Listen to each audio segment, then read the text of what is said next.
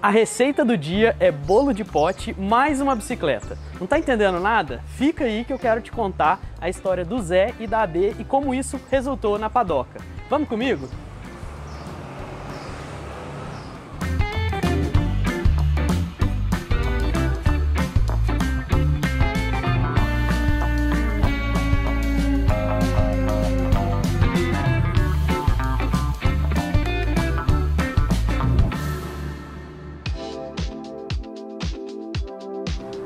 Bom, gente, agora eu tô aqui dentro da padoca, vou bater um papo com a Adê e com o Zé. Quero saber tudo sobre vocês, quero saber muita coisa sobre o prato. Queria começar perguntando, quem é a Adê, quem é o Zé, qual que é a história da padoca de vocês? Conta um pouquinho pra gente. Beleza. Quer começar? Pode ser. Então, eu sou carioca, né? Nasci no Rio e morei em São Paulo a minha vida toda praticamente, né? Mudei cedo pra lá. E fazem 10 anos que eu tô aqui em Minas, né? Trabalhava com logística, né? Não tem nada a ver com padaria, mas eu acho que foi o destino, foi se ajeitando para, né, trazer a gente para esse ponto. E assim, a gente foi concretizando esse sonho, estamos concretizando esse sonho aos pouquinhos, né? Mas acho que é basicamente isso, né, Lê? Um pouquinho. Tem uma história de bicicleta e bolo de pote que eu quero saber, né? Essa combinação aí eu não sei o que significa. Conta pra gente, Adê. Na verdade, assim, eu, igual o Zé falou, né? A gente trabalhava com outras coisas antes. Eu nunca fui de cozinhar, nunca gostei. Fritar ovo pra mim é uma loucura. E aí, tipo assim, quando a minha filha mais nova nasceu, eu fiquei com muita dó realmente de voltar aquele esquema, né? Creche e tal, tudo mais, e pesquisei alguma coisa que eu pudesse fazer em casa junto com ela. E aí pesquisei, acabou caindo pra mim, um cursinho maroto de bolo no pote. Foi R$24, inclusive. E aí eu falei, nossa, é isso. E comecei a fazer em casa. De início a galera não botou muita fé. Nossa, mas você vai cozinhar. Eu, inclusive, fiquei muito suspeito. Você vai fazer bolo. Nossa.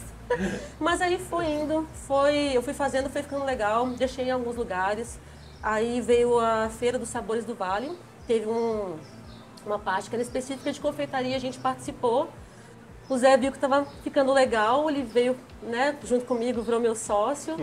A gente investiu numa food bike que estava bem na moda na época, né? A gente fez um negócio bem legal. E aí participamos das feiras, e nisso a gente começou a fazer muitos contatos, conhecer pessoas legais, parcerias, e aí foi caminhando até chegar na padoca. Vamos falar um pouquinho sobre o doce? Pavlova, Austrália, Nova Zelândia, e aí? Me conta um pouquinho da Pavlova. Então, a pronúncia a gente fica um pouco na dúvida, eu acho que Pavlova é mais tipo gringo, né? A gente fala Pavlova aqui até para ficar mais fácil pro pessoal. Acredito que seja da Nova Zelândia. Eu tenho algumas fontes que me confirmam isso. Eu tenho uma amiga que mora lá que me falou que é lá mesmo, pode ficar sossegado. Na verdade, ela é um doce que foi feito especificamente para homenagear a bailarina Ana Pavlova quando ela foi se apresentar lá. É um chefe francês que eu me esqueci o nome agora, fugiu. Mas ele fez assim especificamente para ela e ele é um doce assim que ficou tradicional. A base dele é o merengue. E aí depois a gente adiciona geleia de frutas vermelhas, pode ser de frutas amarelas também.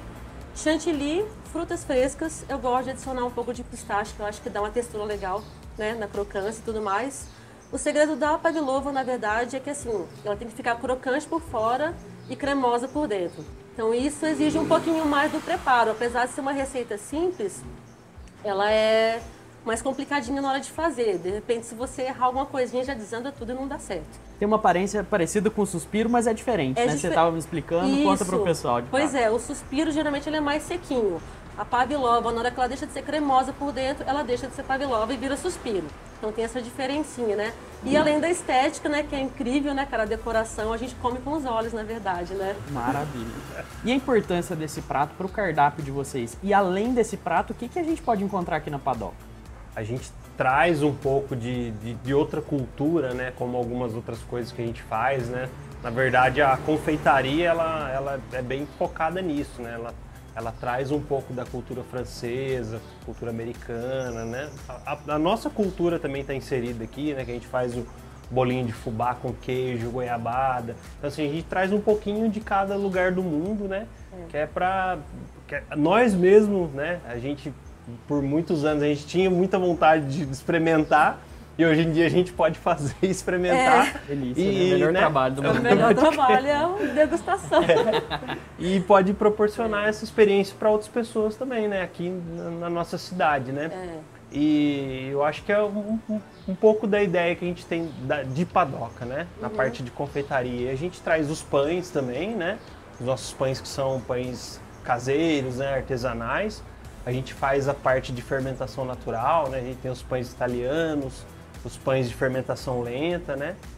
E a gente também tem parcerias aqui, né? Como nós estamos na cidade, né, na Rota do Café, nós temos parcerias com diversos produtores de café. O pessoal pode encontrar aqui cafés em grãos, moídos, né? Pode tomar um cafezinho aqui, pode, né, experimentar nossos lanches também, que é o pãozinho com ovo tradicional, delícia, pãozinho na chapa, né? Então a gente é uma padariazinha micro, mas a gente tenta diversificar bastante aí pra galera conhecer. E para quem quiser conhecer a padoca, quais são as informações de contato, onde vocês estão localizados aqui dentro de Santa Rita? Posso fazer pedido para entregar na minha casa ou só posso comer aqui? Conta pra gente como é que funciona o serviço de vocês. Beleza, pode falar, pode falar. Então, a gente está aqui na Avenida Paula Cunha, né, número 51, em frente ao Colégio Sinha Moreira. A gente também está nas redes sociais, no Instagram, no Facebook. Qual que é o Instagram, Facebook? Instagram A Padoca SRS. Maravilha. E a gente também faz delivery, né? A galera pode vir tomar um cafezinho aqui, mas se às vezes está fazendo um home office ali, está na empresa, a gente entrega também, tá? Bom, chegou o momento tão esperado, aguardado por mim e com certeza por todo mundo que está assistindo, da degustação desse prato maravilhoso. Zé, quer fazer as honras aí pra gente, cortar a Pavlova? Claro. Vai lá.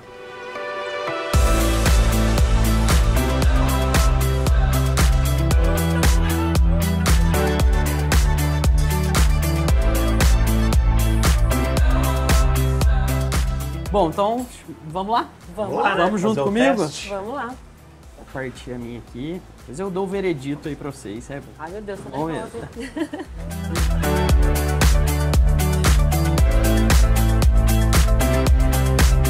Vamos lá, Zé? Vamos lá? Bora.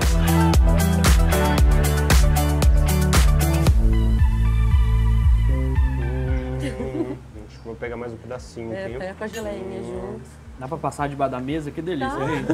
Nossa, que delícia. E é bem o que você falou mesmo, né?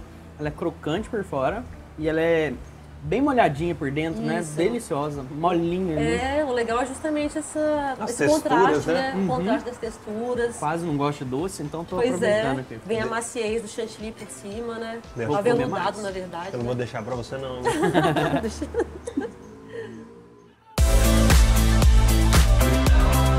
E o legal é comer tudo junto, fazer aquele... Você sente o crocante, a geleinha, né? E o... Esse pistache aqui tá tudo Então- também, viu? né? Ele dá um up ali no... crocantinho. O que você achou? Ai, eu amo. Muito bom. Na né? verdade, sou suspeita pra falar, né? Uhum. Mas assim, eu adoro. Gente, queria agradecer vocês por receber a gente aqui na Padoca, permitir a gente conhecer um pouquinho da estrutura de vocês, dos pratos. Foi incrível. Eu tenho certeza que o pessoal de casa adorou conhecer esse prato e tenho certeza que muita gente vai vir provar ele aqui, tá? A gente te agradece. Nossa, Com a gente certeza. fica feliz demais da conta, meu Deus. Obrigado mesmo. E agora a gente vai fazer um esforço, né, pra terminar a Pavlova favor, aqui, faz né? esse Mais esforço. difícil aí, né? Esse episódio fica por aqui. Na próxima semana a gente vai voltar com um novo país, um novo prato e novas histórias.